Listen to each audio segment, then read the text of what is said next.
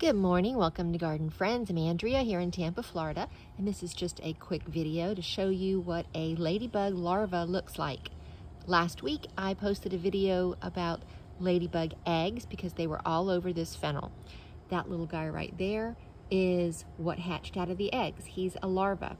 He doesn't look anything like a ladybug. It kind of looks like a little alligator, but he will turn into a ladybug, and I'm pretty sure I can find a couple of not sure what ladybug cocoons are called, but I call them cocoons. There's some right there.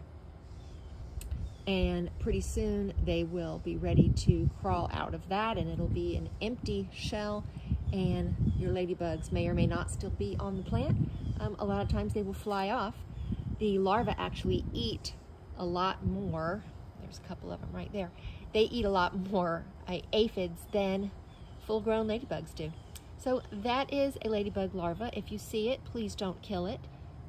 You want to encourage these, protect them if you can.